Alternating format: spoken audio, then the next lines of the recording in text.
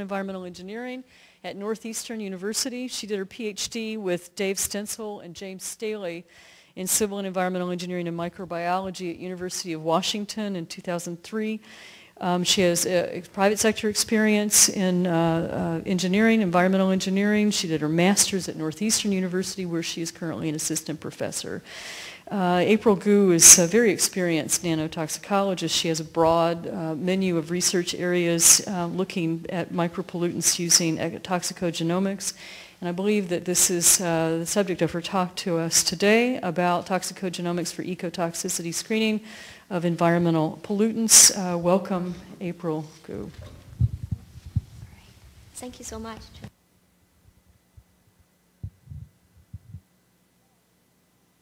For this opportunity today for me to share some of the stuff we learned while we were investing and asking some questions along this direction of the research.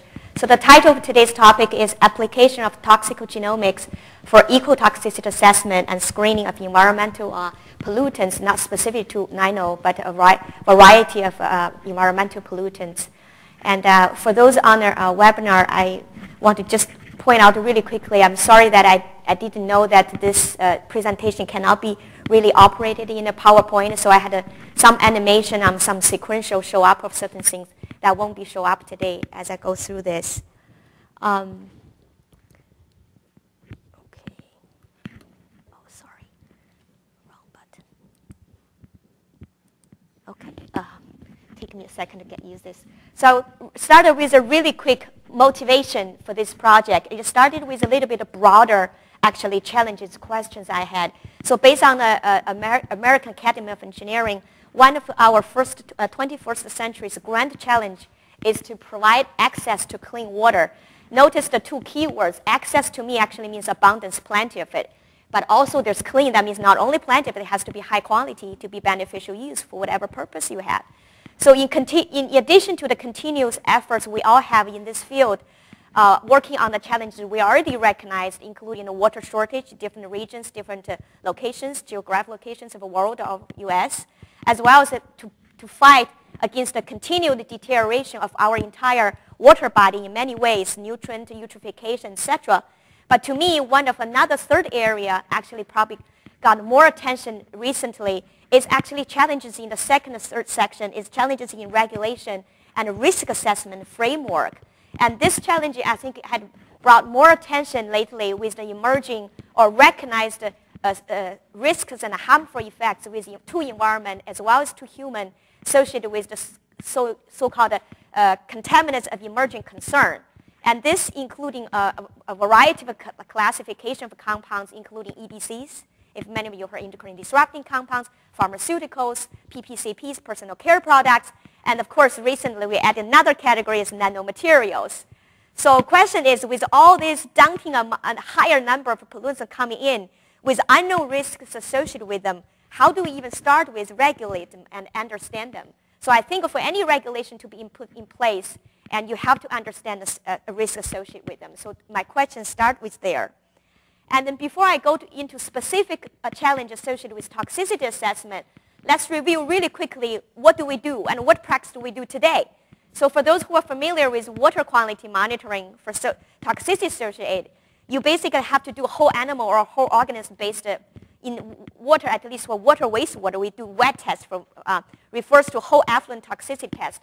So what does it do? Basically, you pick a specific aquatic organism of interest, either Daphnia, fathead minnow, or those EPA-specified fish or shrimp or algae, and then grow them certain speed, then expose to different dilutions of your water or wastewater samples, then observe some phenotype endpoint.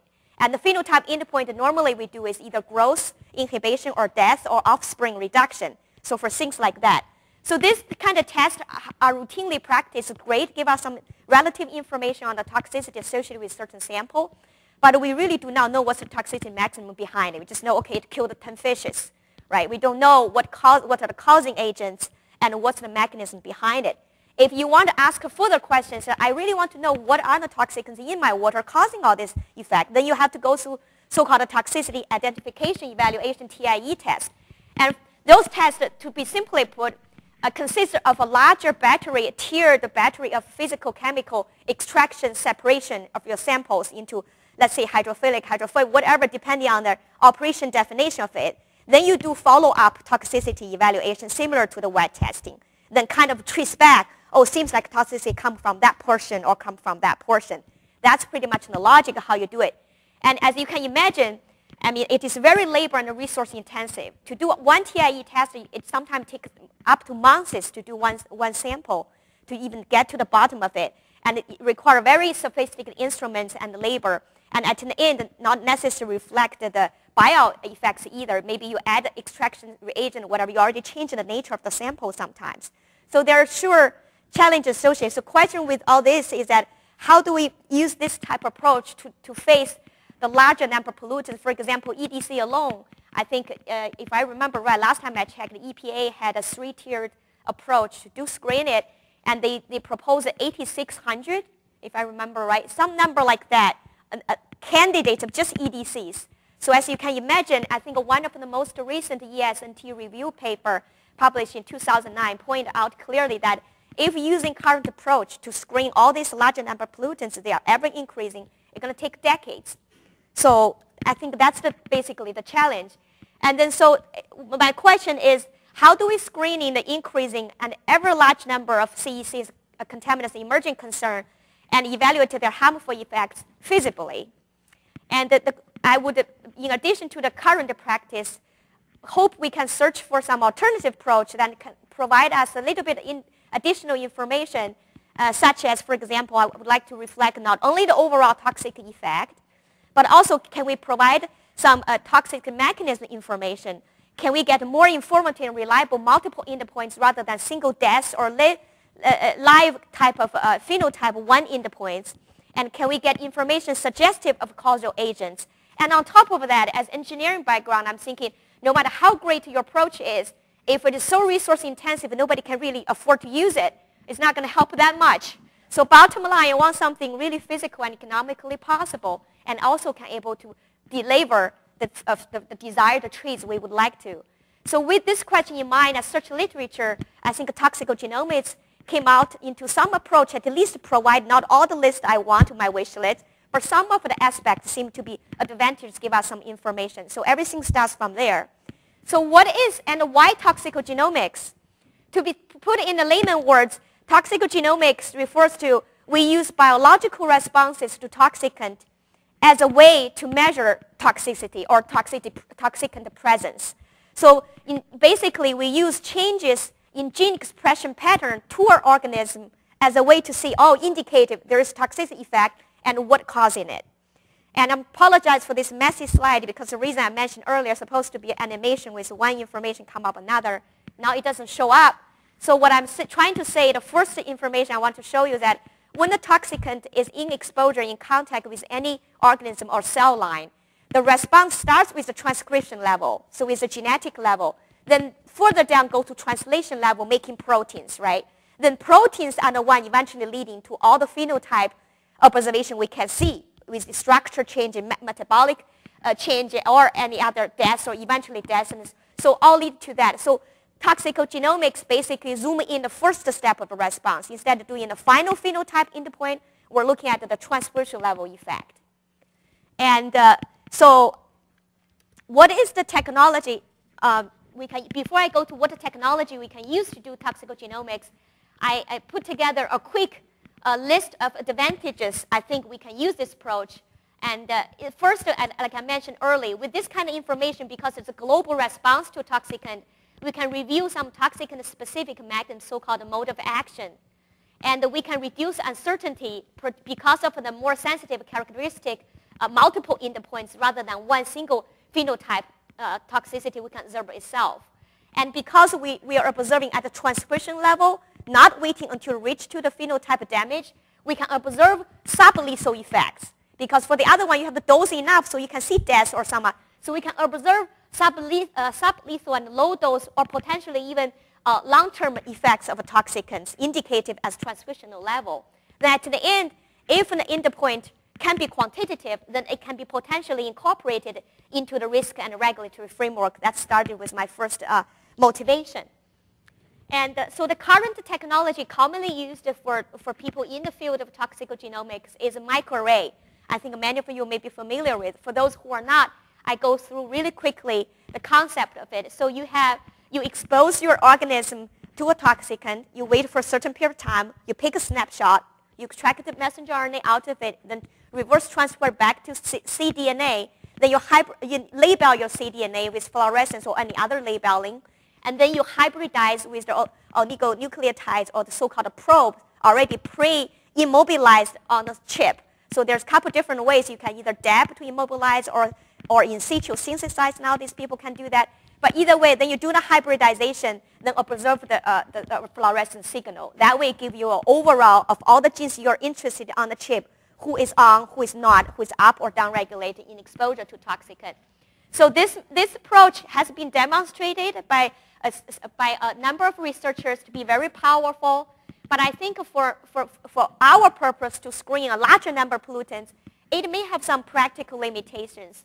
For example, the whole procedure is quite complex. You need to be trained, advanced expertise to be able to carry this well and deliver really good results. And it's really still really relatively costly.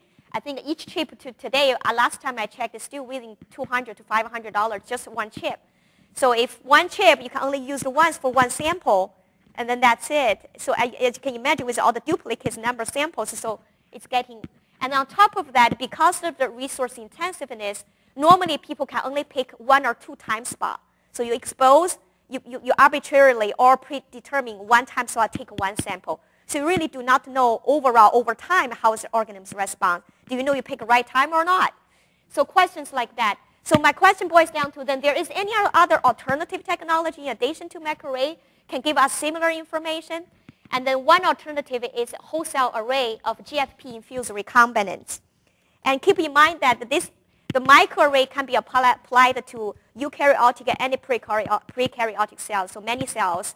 But however, for GFP-infused, the limitations are only limited to certain cell lines. So for this particular case, we use the E. coli. And the principle of GFP-infused whole cell is basically you put a promoter of a specific gene of your interest upstream of the GFP gene, so which is a green fluorescence protein. So if in exposure to a toxicant, a particular gene is involved, the promoter will be initiated, then that would lead to the downstream translation of the GFP gene, then produce a GFP protein that gives you a fluorescent signal. So almost like a light bulb, every single cell, recombinant cell, is one light bulb will light up if that gene you inserted in him or it would respond to a certain toxicant. And so using this principle, thanks to the advancement in modern biotechnologies, now we can construct a library of E. coli recombinant strains of over 2,000 genes in a whole library, and which covers about nearly 50% of the entire genome of E. coli. And then the procedure becomes relatively simple, so you can use the recombinant strains on the plate, on the condensed just microplates and expose to toxicant. Then you can monitor the OD as an indicator of cell growth rate, as well as the fluorescence signal, which is an indicator of the promoter activity, which is interpreted as a gene expression level simultaneously by this machine. Then that gives you the global level gene expression overall profile of an organism in exposure to a given toxicant. Then based on that, we can process the data, calculate, for example, induction factor, which measures the changes or so-called differentially expressed gene patterns in exposure to a toxicant in comparison to that with no exposure as a control. And so we are targeted several different classes of contaminants of emerging concern, like I mentioned earlier, including pharmaceuticals, EDC, etc. And today I will focus more on the nanomaterial for today's presentation. And I also want to point out that the endocrine disrupting effect is only relevant to eukaryotic cells. So for our application, we are not observing the endocrine disrupting effect itself, but rather we are observing other toxicity effect endocrine disrupting compounds may have on the prokaryotic cell. I want to clarify that. So I will start with using nano-titanium dioxide as an example. The reason I think all of you probably all know this, so titanium dioxide has been incorporated in many commercial products or biomedical applications, and a recent study reported actually real measured concentration in wastewater effluent in a range of from 5 to 15 microgram per liter. And there's also another report of a similar range of magnitude concentration predicted based on the production in the Switzerland scenario. So I will start with a global higher level type of information we can obtain with this approach. Then I will drill down with some of the detailed information with certain specific stress-related pathways. So we examined over 1,700 genes over titanium dioxide. We observed the 500 differentially expressed genes in exposure at 15 milligram per liter for only 2 hours. Notice that the toxicity effect is not only depending on the dose as well as for time. So for our purpose, because I want to develop something high rate, high throughput pre-screening, so we picked 2 hours, so it's a really short test. And these slides summarize what globally, overall, what noticeable observation we have seen. So every single box represents a specific metabolic pathway associated with prokaryotic cells. So the color coded means that the red ones means that most of the genes in that particular metabolic pathway we found upregulated, so show up as red color. And if it's green means majority of the genes in that metabolic pathway were downregulated, so they show up green. So some key noticeable things, for example, we found quite a few genes involved in glycan biosynthesis being really upregulated, specifically related to glycosphingolipid and lipopolysaccharide peptidoglycan synthesis, which is, for those who are familiar with all these polymers, they are glycan conjugate, right, with lipid from poly or monosaccharide, then conjugated with either protein, amino acid, or lipid to form all these polymers. And they are essential components of cell membrane and cell wall. So to me, indicating that in the cell membrane or wall responses or damage may be the dominating responses to the exposure to titanium dioxide. And consistently with the glycan biosynthesis upregulation, we also see amino sugar, for example, acetylglucosamine. They are also the part of the polymer to making peptidoglycan. So they are also indicating that related to membrane synthesis has been upregulated. And in contrast, we noticed quite a few genes related to pyrimidine pathways all downregulated. So if you remember the basic nucleotides like cytosine, C, T-thymine, and this uracil, so CTU, I think those three at least are the directly derivatives of pyrimidine. So it means that they're downregulated. And one of the possible explanation is that when you have a DNA damage, sometimes a DNA repair, such like a nucleotide excision repair pathway, would potentially actually inhibit the transcription effect. Almost like, I'm going to stop you because I'm busy repairing the DNA damages. So that's one possible explanation. And also, for example, in inositol, it's also another upregulated molecule play a role in keep the cell membrane potential. So overall, that's what we found. And to summarize, so the key highlights of the global level information we found, there's a lot of genes related seem to be either cell membrane response or cell membrane synthesis. And we know from the literature that all these materials, glycan-related conjugate materials, can actually play a role in protect the cell membrane from chemical attack, and also may serve in cellular-to-cellular communication and receptor recognition, so may play a certain role in there. And we also see a number of genes related to DNA damage repair that have been differentially changed, and also genes involved in oxidative and protein stress. So that's the global level information. Now I will zoom in, focus a little bit more just on the DNA damage. And for DNA damage to prokaryotic cells, depending on how severe the cell experiences DNA damage, it may or may not use different repair pathways. The SOS, so-called SOS DNA damage repair pathway is well known, but that pathway can only be actively initiated when you have severe damage. So when you have lighter damage, so-called if you have not significant amount of single-stranded DNA over than 70 base pair long, that means light DNA damage, then you have background direct or mismatch or the other type of repair going on without using SOS response system initiation. Then as your damage getting more and more severe, your upregulator genes such like REC-A and LEX-A, those are the ones that control the SOS response system, will be activated, then it get initiated. And for the most severe damage, you have the double-stranded DNA damage, then both of the LEC-A and REC-A will be really upregulated in response to that. So in our case, based on the gene on, it seems like the titanium dioxide to lead to medium range. So we do see upregulation of LEX-A, and we see very mild upregulation of REC-A. And once again, this is another messy slide, need animation. So key information from this slide I want to go over with you is that for DNA damage, it's actually a very complex process. If you look at the basic toxicology or genetic toxicology, that there are many, many different ways DNA can be damaged through single-strand damage, double-strand in the dimer formation, alkylation, and there's a list of gamma of ways DNA can be damaged. And then depending the way it's damaged, there's also a gamma of ways DNA can be repaired. Listed on the right-hand side, you can do directly repair if you have alkylation type of damage. You can have base excision repair. Then you have a nucleotide excision or mismatch repair or double-stranded break repair. And the one I highlighted in red are the ones we observed for our situation. So in our case, we observed only nucleotide excision repair and the mismatch repair type of gene being changed due to exposure of titanium dioxide. And to zoom even more into detail, I'll give you a really quick look at just the mismatch repair. And if you look at the sequence or the way the mismatch repair are done to prokaryotic cells, so you have double-stranded DNA, and the top one is considered a sensing string. The bottom one considered anti-sensing, or so-called a daughter string. Normally, you have to form a so-called MALT-HLS complex polymer, MALT-HLS polymer, which can help actually recognize where the mismatch is occurring on the double-stranded DNA.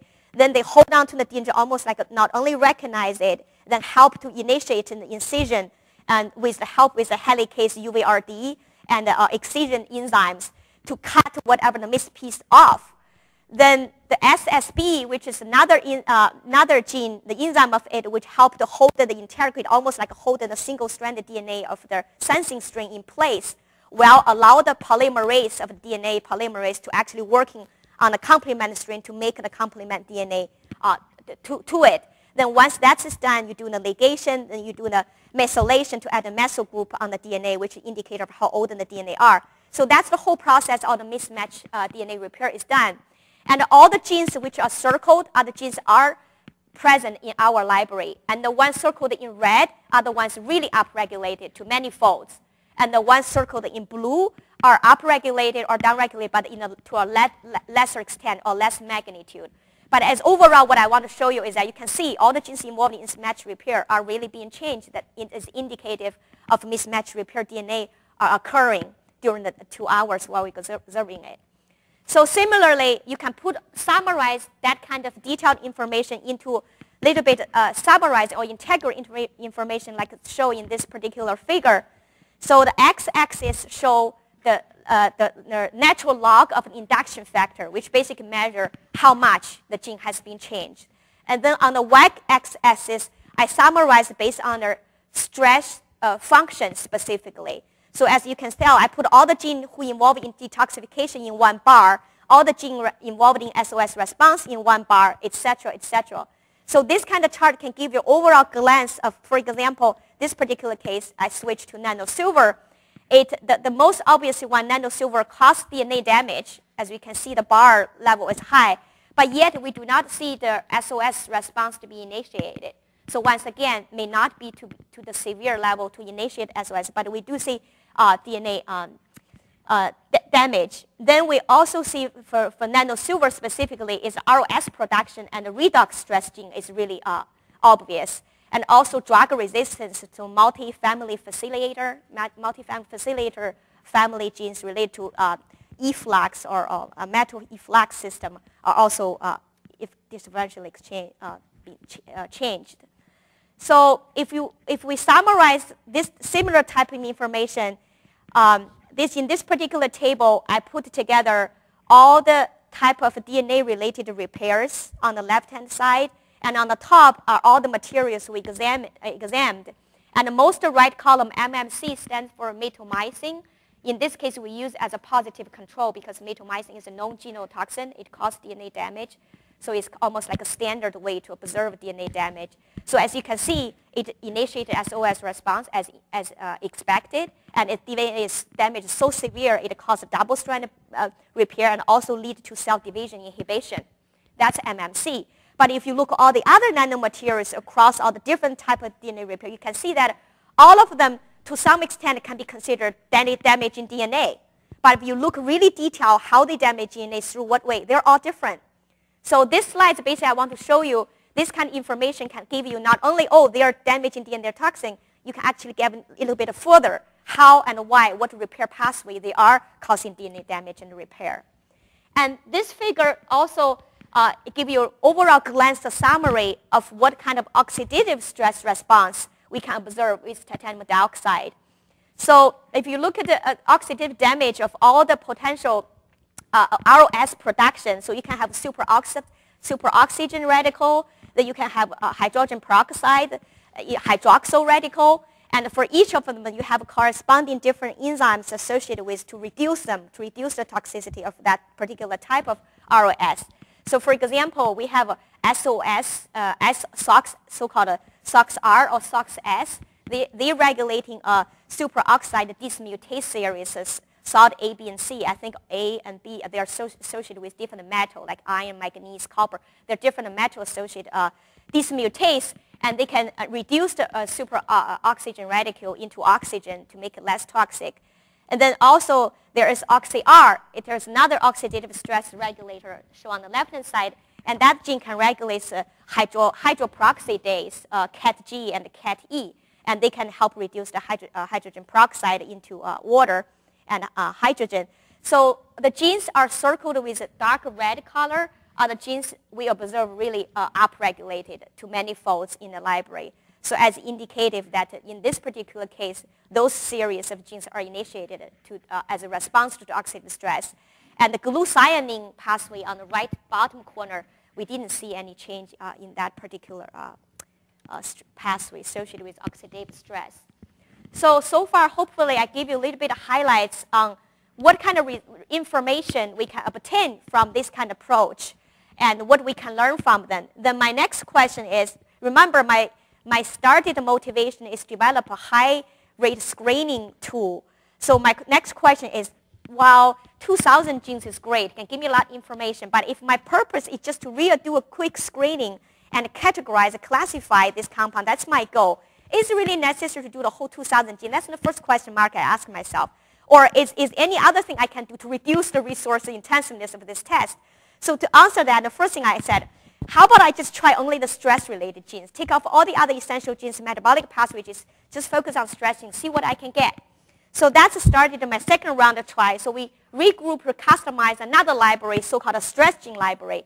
In this case, we look at this extensively through the literature and summarized all the genes are known to be somewhat involved in stress response across different functional categories, including SOS, DNA damage, redox, detoxification, drug resistance, protein stress, energy stress, et cetera, And then we put all of them together as a separate library. Then we use this library to screening different material. So basically, this library would just focus telling you, okay, what is type of stress response the cell have to the exposure of toxicant. And like I mentioned earlier, the specific category you're focusing on is either related to oxidative stress, DNA damage, membrane stress, or protein, which are actually commonly recognized toxicity mechanism, basic toxicity mechanisms. So we can zoom in and focus just on those. And then with that, I met the first round question I asked myself is, okay, so if with only stress gene related library, what kind of information can we obtain? And how can we apply the information to develop further quantitative endpoints besides just knowing the information and the mode of action? So I will go over some of the typical results we can obtain from just a stress type related library. The first thing we learned is that we found that all the genes, if you observe them, they actually have quite dramatically different temporal patterns, so-called time dependent. So the figure I show here on the x-axis is time in the unit of minutes, and the y-axis again is the natural log of induction factor. So this three chart shows the same gene, OXR, as I showed earlier, OXR is upper regulator, right, for the oxidative damage stress regulating the hydroperoxidase. So as you can see, when I expose the same gene to MMC, which is a positive control, mitomycin, titanium dioxide, and nanosilver, they have completely different expression pattern. And for titanium dioxide, they continue increase over the entire 2 hours. And for the mitomycin, they get a peak, then actually goes back down within 2 hours. Then for the nanosilver, they go much higher peaker at a later time, then actually start to show the pattern coming back down. So this emphasizes the point I mentioned earlier, is that time is important. As you can imagine, you pick a different time point, you get completely different indication. If you pick a little bit later time, you may think that OXR may not even be on for MMC, but it was on at earlier time, right? So this is the first thing we learned. And the second thing I learned is that the response is also concentration dependent, which is very promising, because if you want to develop anything quantitative, and this is the first thing we examine, so instead of not only having a temporal pattern, if you look at the same gene for the same material, but exposure at different concentration, you can see clearly, for example, the left top one, which is also XR, the same gene, the oxidative stress gene. So at lower concentrations, almost no response in the green line. And as you increase concentration, response increase to blue line, then you increase concentration to be really upregulated to the red line. So the similar thing to the top right is another cold shock protein stress gene, CSPB. It's downregulated. As you can see, at low concentration, the green flat. Then when you increase concentration, become a little bit downregulated, further increase concentration to really downregulated. So we found similar things across many genes to show that they are actually concentration-dependent response, means that they can potentially be markers, right? And potentially help you develop those response curves. So that's the two things we learned. And the third thing we learned is that if we put all the data we have together to make this kind of profile with x-axis is time across the timeline, and the y-axis is all the genes we examine in the library, then we can actually create this type of two-dimensional response profile.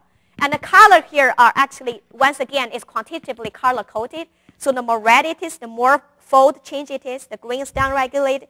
So as you can tell that for different materials, different concentration, you can get actually compound-specific two-dimensional this profile. It's almost like a fingerprint. So this is the third thing we learned.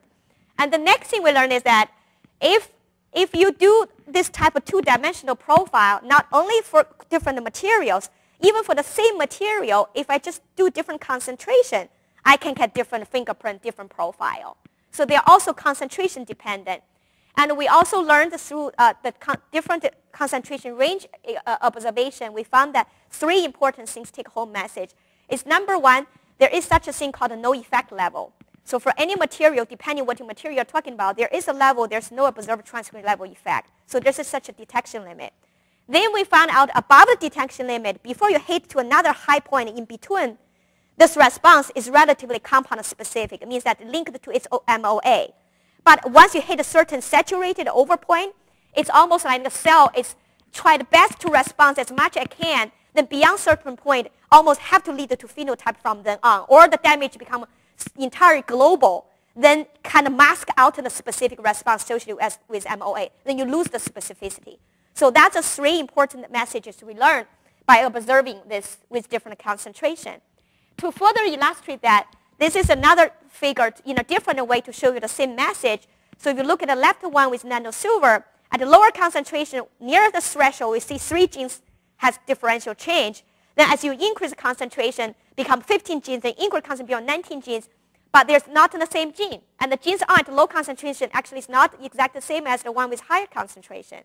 And the similar thing with titanium dioxide. I mean, at a lower concentration, the gene may not be the same as the higher concentration. So it shows that it's not as we imagine. There's the same set of gene for the same material, just more and more on. It's not like that. It's actually in the entire pathway that the way involved are changing with concentration. So that answers my second question, like what kind of information can I get from the stress gene? Then my next round question is, okay, this looks cool. I got enough information, seems to be dose response dependent, seem to be temporally changing, and I can get compound specific within a certain range. Then my next question is, okay, great. How can I quantify the effect endpoint, translate to some into quantitative endpoints people can actually use? And then we have to depend on those response relationship. And if I succeed with all these questions, get some endpoints, I have to validate my endpoints by comparing to other people's endpoints who are already accepted and established. So that's pretty much lead to my next round of question. Before I go to the quantitative endpoints, the current endpoint people use in toxicogenomic field, the only one actually is no-tell. It's so-called no observable transcription effect level. It's basically the one I mentioned earlier, it's a threshold. And how do they, so the definition is the maximum concentration for a chemical at which only cause less than 5% gene on. And this 5% is arbitrary. You could say I pick 1% or 2%, depending on the variation or error of standards of your methodology. Then we have to develop a dose response curve. And how do you do that? I show you a typical curve. You can do that. So the x-axis is the dosing concentration, and the y-axis is the percentage gene that has changed. As simple as that. So it doesn't matter what gene on, how much it's on. It just say the whole library, 2,000 genes, how many percentage that has changed. That's it. And interestingly, most people found there is some sort of a dose response associated just with percentage genes turned on. And with that, people determine an OTL. And when I look at this, I said, this is great, but I'm like, but I have so much information beyond that. I know which gene on, I know how much each gene on, I know each category. Can I do something else beside this? And that motivated my second question. Can we develop a different endpoint that can incorporate not only the percentage gene on, but what gene on, and by how much?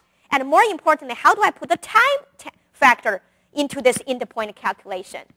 So that leads to my third round of approach here. So we proposed a new toxicogenomic endpoint, so-called the transcriptional effect indicator, TALI or TEL. I missed one letter, so the TE, transcriptional effect level indicator, so TALI. So TALI, hopefully I'm using this particular new proposed endpoint or indicator to incorporate both the number and the level of genes with auto expression, as well as the time length involved in the expression pattern.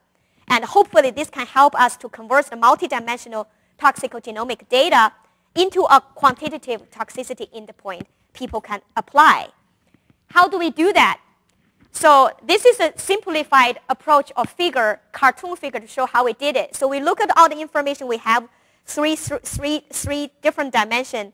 Then we basically integrated our information one step at a time. We integrate the results over time, and then we integrate the data over gene. Then give us a three-dimensional involved endpoint that can incorporate all those information we want in it. So that's great. I mean, the thoughts is great. Then my question is, with this new indicator, does the results come out making sense? So what I did the first round is that I used this indicator, used this calculation approach we proposed. I calculated the TALI value for all the assays we did for four different materials, for each with 2 different concentrations. And I now can calculate the TALI for different specific group or specific functional group, not just the entire library anymore. I calculate TALI number only for protein stress-related gene, and I calculate it only for membrane stress-related gene. Then I can separate them. So as what you can learn from this figure is that if you look at the overall message, is that some of the genes causing more damage in one category than the other. And then the response for the same material of different concentration varies for each category. But if you look even more detailed, for example, if you look at single-wall carbon nanotube, we did an original carbon nanotube without oxidation compared to the single-wall carbon nanotube underscore with OX means we oxidize a nanomaterial to add a carboxy group on the surface just to make the surface function change a little bit. To see it's the same material, just change the function and surface derivatives, see how that potential change is toxic effect. And as you can see, by having an oxidized functional group on the surface of a single-wall carbon nanotube, it actually increased the membrane stress. So that means this carboxy group somehow is involved and play a role in a membrane-related stress or damage. And by increasing the concentration to 5, as you can see, the orange bar on the second is the highest one. That's the oxidized single-wall carbon nanotube.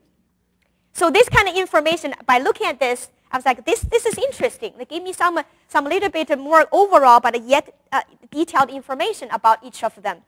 And then similarly, I can summarize the results in a different format, like for example, in a table. If you look at all the materials on the left-hand side, nanosilver, titanium dioxide, anatase or rutile, carbon black, fluorine, etc., then on the y-axis now I can put into different type of stress, different type of damage into category. Then I can just put a semi-quantitative either number tally in there or just semi-quantitative star in there. Now you can not only glance look, for example, nanosilver, it causes the highest level oxidative stress. That's its most signature. Although directly or indirectly, it also leads to somewhat protein stress, membrane stress. If you look at the carbon black, for example, it's really toxic for both DNA and oxidative stress damage. And if you look at the oxidized single-wall carbon nanotube, it causes most membrane stress. So can give you that kind of semi-quantitative comparison now among different materials. Not only what type of potential toxicity they have, and quantitatively do you have a comparison. And then my next question is, okay, this is making sense so far, and give me category-based comparison. My next question is that, are they absolutely concentration dependent, allow me to develop that so-called dose response curve I wanted? So the next thing we did is that we did all these nanomaterials across the bottom, as you can see, from nanosilver all the way to single-wall carbon nanotube. And then for each of them, we examined at least 3 to 5 or sometimes 6 different concentrations. So for each of the material, we did a different concentration, and the y-axis, so the tally number, or so-called transcriminal level effect indicator level, the new endpoint we proposed. As you can see, for all of them we examined, they all have a dose response. Means that as concentration increase, this tally number we proposed all increase with concentration.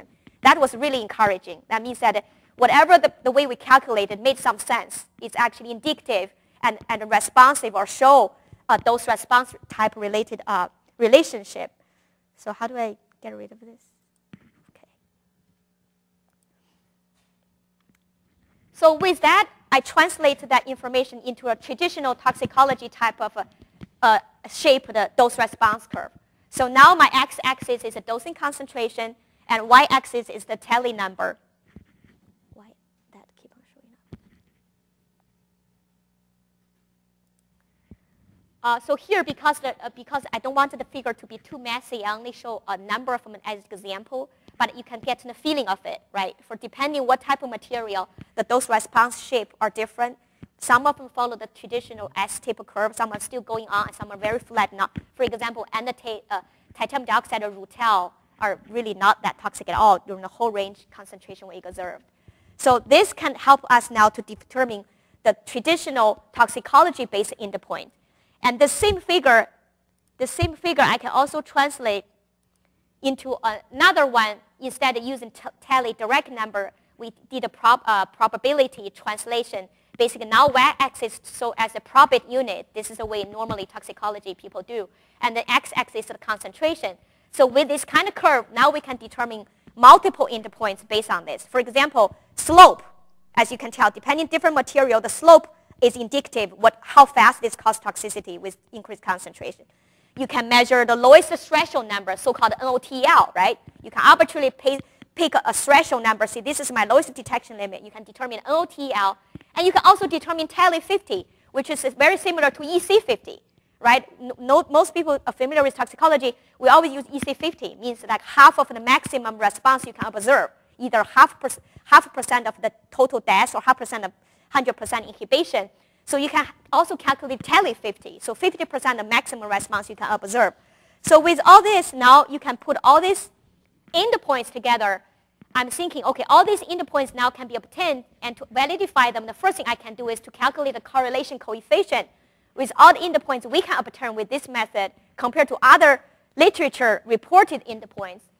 So it's kind of a big table, but the key information is at the bottom. The one highlighted ones I want to point out is that the X on top, so-called tally max, slope, tally 50, NOTL, that are the 4 endpoints come out from our proposed method.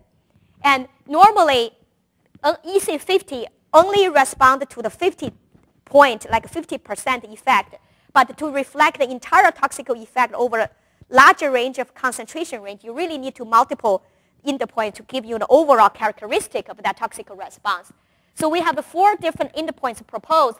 Then on the column, first column, NOTL, I already explained that. That's currently accepted. And the EC50, that's currently accepted, the typical one. And the BOD is another new one proposed by Professor Bellow's group from UMass Lowell. And they're measuring the ROS production in human serum of nanomaterial exposure as an indirect way to measure how toxic a nanomaterial is. So basically, they're measuring ROS production in human serum. And I put that in there too. So as you can tell, our NOTL and the traditional NOTL agree relatively well. So they're making similar sense. And we found our is actually more sensitive compared to the traditional NOTL. And then the max tally correlates the best with EC50, which go back to my comments earlier, because max tally indicating the highest concentration of the stress response, almost pushing to the threshold, may eventually lead into phenotype damage or change. And it's kind of making sense correlated with EC50, which is phenotype-based indicator point. And we found, surprisingly, most of the parameters we proposed correlated really well with BOD, which indicating that oxidative stress, ROS production, is probably truly the dominating mechanism for all nanomaterial as widely accepted. So, not end of the story yet. The last question I want to ask with all this is that, okay, now we have endpoint, we can compare toxicity, we can screen them. And my further question is that since we have the two-dimensional fingerprint and they are so sensitive, so much information, and I'm thinking, can we actually use this two-dimensional fingerprint to help us actually classify compounds based on their mode of action? And even further, can we possibly identify compounds if they're so sensitive, so much information in it?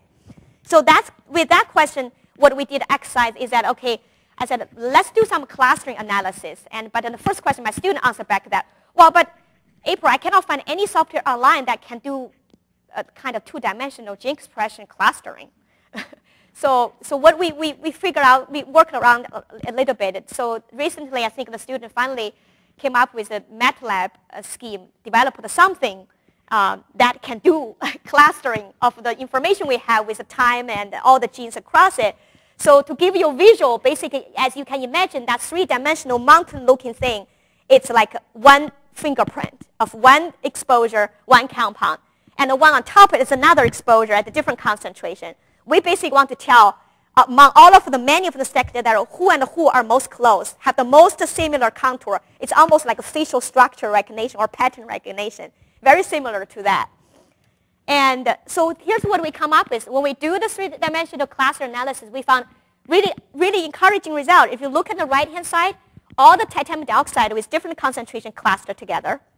All the nanosilver cluster together. All the single-wall nanotube with different concentration cluster together. And all the bottom ones at a really low concentration, now they group together. So what we learned from this is that, as we expected, the two-dimensional information are specific enough to basically tell the compound if you're all nanosilver, even though at a different concentration you are changing, but there's something conserved about the mode of action, conserved enough to help them group together. Then at the same time, beautiful about things that it can also differentiate different concentration. It's not like all group one together. And then this clustering works only for that range I mentioned. If it is concentration too low, then all of them group together because they are all below detection limit. If the concentration all too high, then like I said, you're losing the specificity because the master global response. But within a wide range of concentration, you can see this. So that potentially can help us classify the compounds as we desire to do. And then we further examined that besides just nanomaterial, I said, do other material besides nano. So we tried a whole bunch of other environmental pollutants because I have bigger scope for this. And we found similar things. So not just nanomaterial, even for other environmental pollutants, if you are within certain concentration, all the ones with similar mode of action group together. And so once again, you can help use this method to classify compounds based on their MOA. So I think that's all the information for what we learned so far. To looking forward, how do we apply all this we learned? And the first thing I want to do is, how do I apply this approach in practice really for water quality monitoring or for toxicity screening? So the scheme we propose is that if this test can indeed be done cheaply, I mean, grow E. coli cells, once you have one library, you can multiply as many times you want without costing nothing. And the procedure is relatively simple. So if this allows us to do high-rate screening of many materials or many pollutants to create a database of all the fingerprints of mode action in this database continuously, then if I can create another fingerprint identification machine, almost like the federal FBI, you put your fingerprint in, it runs like 15 minutes, or Facebook tell you like 98 match of something.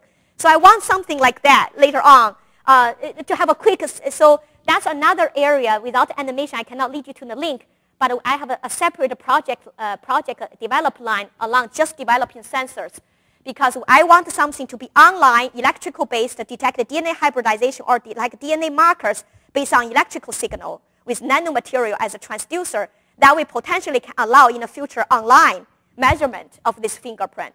Then if you can have that, you can put it back in the database, then lead to eventually regulation and risk assessment framework as originally we proposed to do.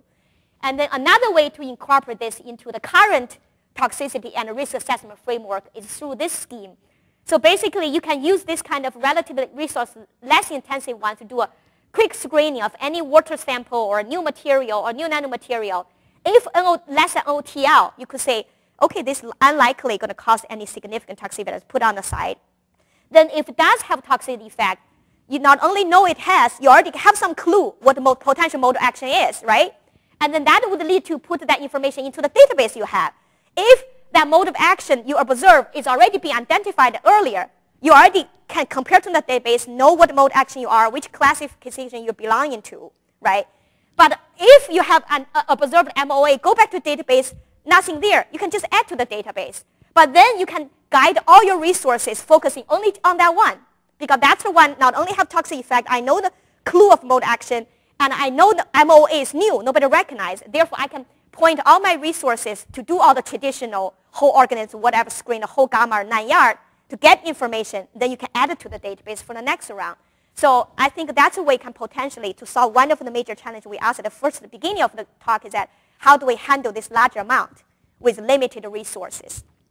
So with that, I come to the conclusions. So what we learned that temporally dynamic gene expression yields compound-specific and concentration-sensitive profiles. We learned that the specific yet conservative profile allow us to potentially classify and identify compounds. And we learned that this method allows us to review toxicity mechanism or MOA of various environmental toxicants. And it's relatively high rate, feasible, and economical, and can allow us to screen larger compounds. And finally, we seem to be able to find endpoints or develop the new endpoints that can be incorporated into toxicity and risk assessment framework to work along with other toxic information. So the project mostly funded by a couple of NISF awards and CDM Dine Howard Scholarship, and all my students, postdocs, and who work on the project. Without them, there would be no data. Thank you.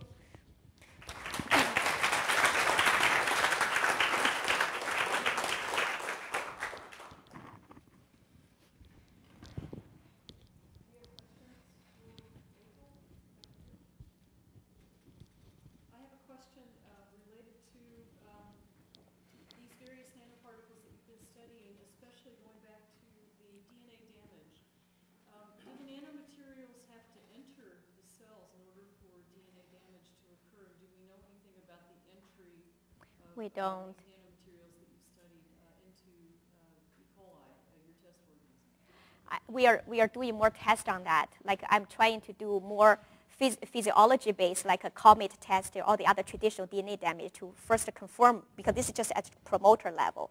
So number one level question, I want to confirm all that. Then number two, like you said, at this point, I really don't know how it get in first or produce ROS, and ROS indirectly cause the DNA damage or direct DNA damage. Don't know. We are describing, yeah. But in general, we don't, most people in this field agree or don't agree that nanomaterial can enter prokaryotic cells. I think most people think it's unlikely, even though we see evidence of internalization of it. But we don't know if it is internalized after the membrane already damaged, gouged in, or it's actually live, then somehow get in. Don't know, yeah.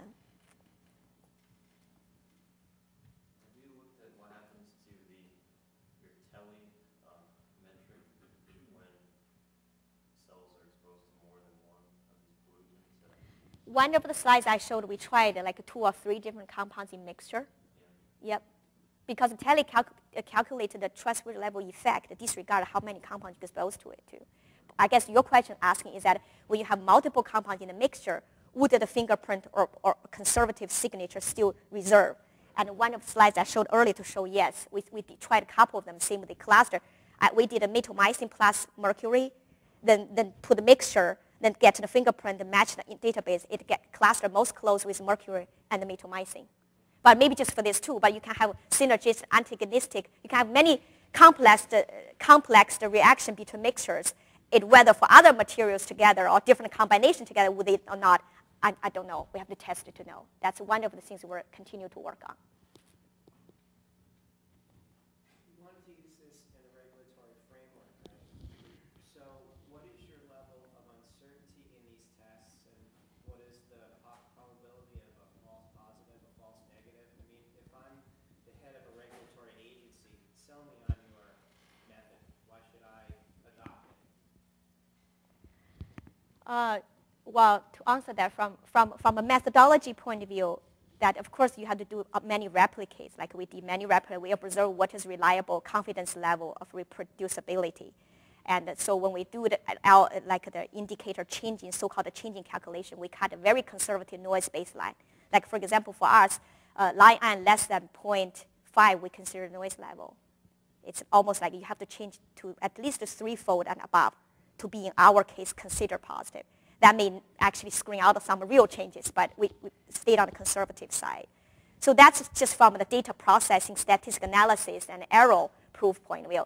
But from a bigger picture, how can you sure that the transcription level effect, promoter effect, really eventually lead to phenotype damage, long-term or short-term? I think that's a larger scale question. Probably need a collaboration to do really multi-cell line, you know what I mean, like multi-approach, multi-cell line same time together to see are the endpoints consistent with each other? Can they correlate? I think that's actually one of the major initiatives under EPA's Tox21 is to do this similar approach, but with multiple cell line with different level of cell, prokaryote or eukaryote, to see if this framework, do they in line with each other? Can you aid with computation toxicity to aid with this endpoints consistent with each other? That's something I think everybody is working towards, yeah.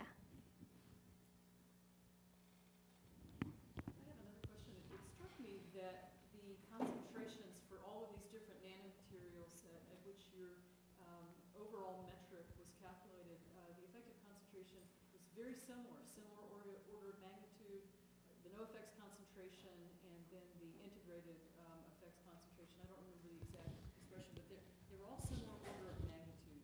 Is this what you expect? So the no effects concentration, for example, was all seemed like very similar concentration. And Oh, it is no. For the NOTL level, yep. they seem to be in the range of around 1. Yes. A lot of them like 0.7, 0.8. Lowest one we observed, the lowest one I forgot, it's silver, or there is one really, really low, 1 organ magnitude lower. But majority, you're right. The ones we examined at least is in that range. But then, I don't know, either because maybe the NOTL, it's just not sensitive enough of a measurement, just basically means whoever, you have to get to a certain level. Or could it be just for all the material we examined, if they're, like we said, if their toxic damage dominated just by ROS production, it could just be, there's really not much difference in the amount of RX it can produce per unit of time. So common. It could be, yeah, it could be. But we examined our, like MMC, mercury, other non-nanotoxic, they are different. The one you observe only for the nanomaterial because they seem to be similar. For the other ones, they are much lower ones, yes.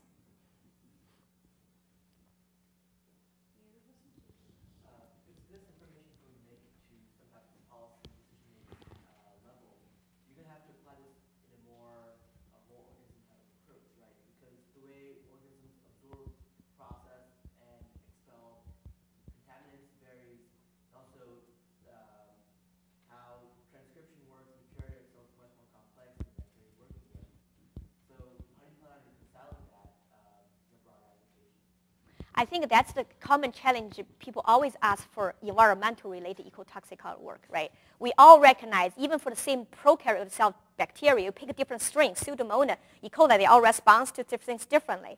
Of course, across prokaryote to eukaryote is even more. And you even mentioned about bioavailability. How do you know they're bioavailable or can cross-membrane the same way with different cells? but which I think this is a challenge for all toxicology, period. Because nobody can have the resources to examine all cell lines, all different strains, all different cells, right? We just cannot do that. So like anything else, we pick indicator or pick indicator organism. As long as everybody agree, this is what we're looking at, the same play field, the same standards, and you can relatively compare them. That's it. But if you want to go down to really detailed, no, for this particular material, what is toxic effect on human? Of course, you cannot infer completely from it. You have to do completely separate systematic approach for Europe. But depending on the question and your objective. For our case, I just want to know if there's 8,000 compounds come out. If without this, you know nothing about these 8,000 compounds. With this, at least I can tell you the first layer of information. Then we can start from there depending what your next questions are.